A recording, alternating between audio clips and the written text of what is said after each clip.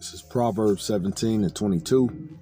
A merry heart doeth good like medicine, but a broken spirit drieth the bones. Barak Yahweh, Barak Yahweh. All praise, honor, and glory to Yahweh Bahashem, Yahweh Shai Bahashem, Rakakodash. Yahweh being the name of the Father, who people ignorantly call God. Yahweh Shai is his son, who people ignorantly call Jesus. Bahashem, Rakakodash. That's in the name of the Holy Spirit. And that's where we get our revelation, our knowledge, our wisdom, and understanding through these scriptures. Peace and blessings to you, Akim, out there that's constantly fighting the good fight of faith, the Lord will to the end. And double honors to the apostles, the elders of Great Millstone that taught us his truth. Lord, will this lesson be edifying to the elect. Going in today on a merry heart, doeth good like a medicine. Yeah, we constantly being bombarded by, the evilness of this world. And, like that latter part of this scripture where it says, but a broken spirit drieth the bones. We constantly are can be on edge here, man. And that the scripture talk about being unbalanced is an abomination.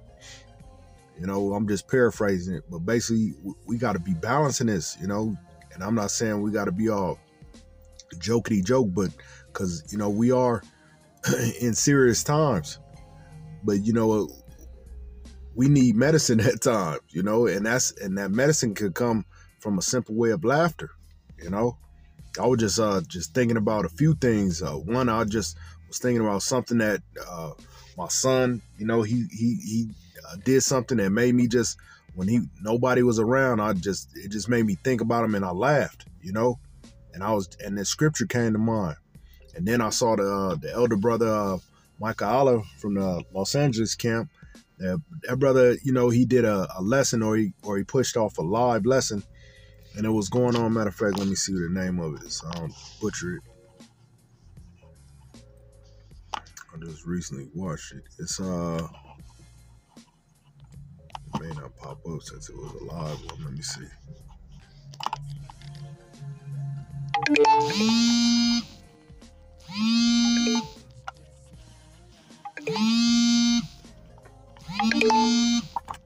It's let's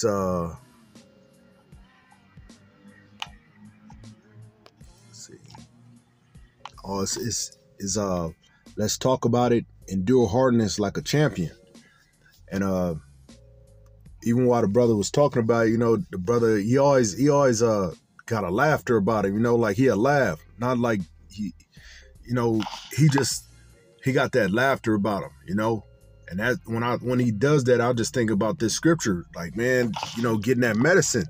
Cause cause he was going in about the grief, So of course, man, we constantly coming up with we constantly coming up against all kind of griefs, man, in this world, but we gotta balance it out. You gotta be willing to balance it all out, because it can get rough, man. But if we are way too serious all the time, and don't have no type of balance in this truth, it could overwhelm us. So laughing is okay, man. It's okay to laugh, especially amongst the brothers. Maybe even in your own time. The scripture talk about smiling scarcely, like a. Let me see if I could get that.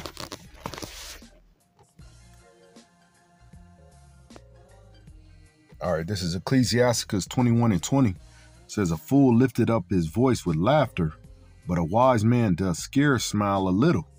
So I get it. We balancing it. We're not always walking around jokey and being clowns, But it says, but a wise man does scarce smile a little, So we wise, man, Lord will. And we does scarce smile a little, we do a little at times, man. So, it's a balance in it. So I'm going to just bring out a few scriptures, to Lord will edify the elect. I'm going to jump to this next one. It's, I think it's in Proverbs as well. Proverbs 12.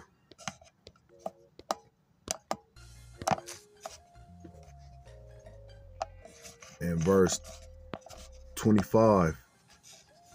Proverbs 12:25. Heaviness in the heart of man maketh it stoop, but a good word maketh it glad. You know, you hear the word. Hey, this word, hey, that's our comforter, man. That's what we able to go to give us some type of rest. It gives us hope. So in this word, in this truth, you know, even a word spoken from a brother, man, it helps.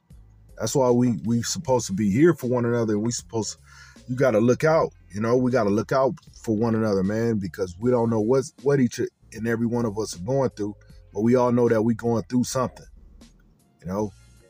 But being sometimes being an ear, but then sometimes just having that word, you know, good word spoken at the right time is you can't put a number on it. You can't put a value on it, man. It's because hey, that could save somebody's life, literally, you know. So jumping from there to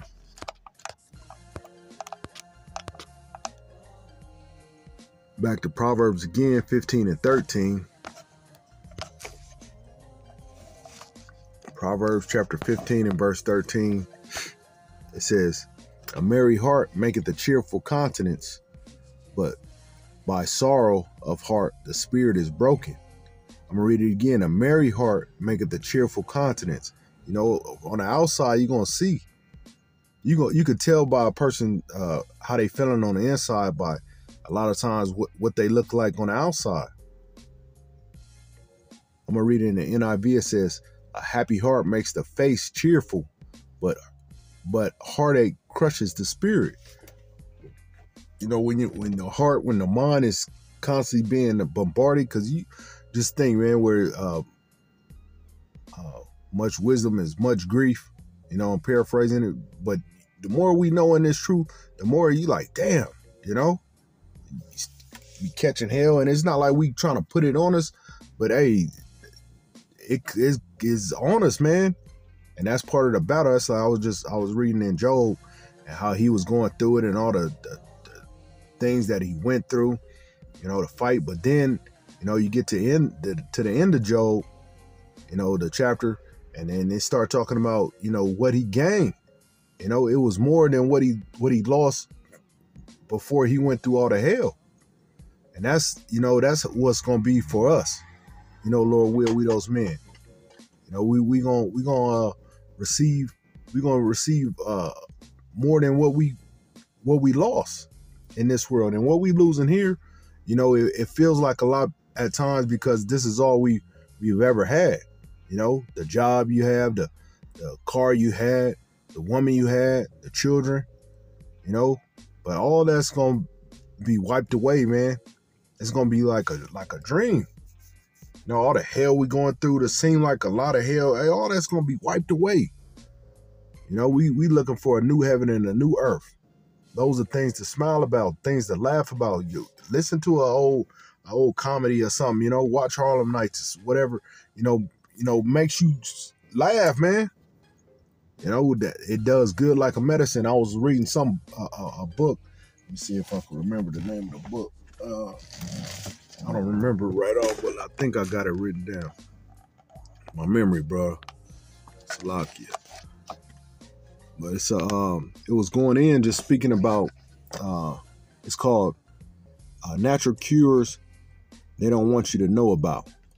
And I was reading it, and it was going in about, you know, how stress and how it's one of the top reasons for people getting super sick and even dying, you know, because it leads to things, you know, and that stress it's a killer.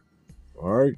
So jumping back to the scriptures, this is what was that? Proverbs chapter 15 and 13. It says, "A merry heart maketh a cheerful countenance, but by sorrow of the heart the spirit is broken." So I'm gonna jump to Ecclesiastes 7 and 3, and I'm gonna close it on this one. Ecclesiastes 7 and 3. It says, "Sorrow is better than laughter," just to give a balance in this truth, you know, a balance. And, you know, I understand, and we should understand that being all jolly all the time, and but it's a time and place for everything. It says, Ecclesiastes 7:3, sorrow is better than laughter, for by the sadness of the countenance, the heart is made better. So having that serious type of mind state, sorrow is better than laughter when it all goes down. It says, but it's a balance in it, because it says, for by the sadness of the countenance, the heart is made better. We really are considering things when we are sad. So it's not by coincidence that we had those hard and rough and sad days and sad times. We're gonna go through it, but that's gonna make, like it says the sadness of the countenance, the heart is made better. So it's gonna make our heart, it's gonna make our mind better by going through this this sadness. It's the world, they doing everything in their power to try to be happy-go-lucky. They getting high as hell now. Now marijuana's legal, so Jake just taking high to a whole nother level. Jake getting super drunk. They sipping lean. Everybody having sex. I seen something. It was recording it where they was running a looked like it was I don't know if the woman, the woman, the lady, however you want to call her, the hoe, whatever you want to call her, was like running. It was just a line of Jakes, and they were just like taking turns on, and this was just it looked like in an alley,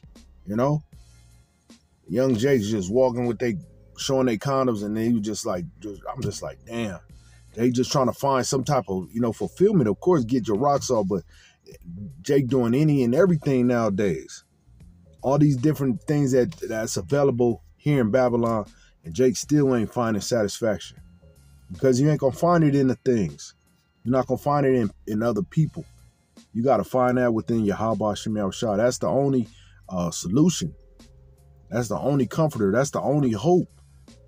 But Jake, he swear he had the gym 24/7. Jake try to find it in there. Some Jake's going to church.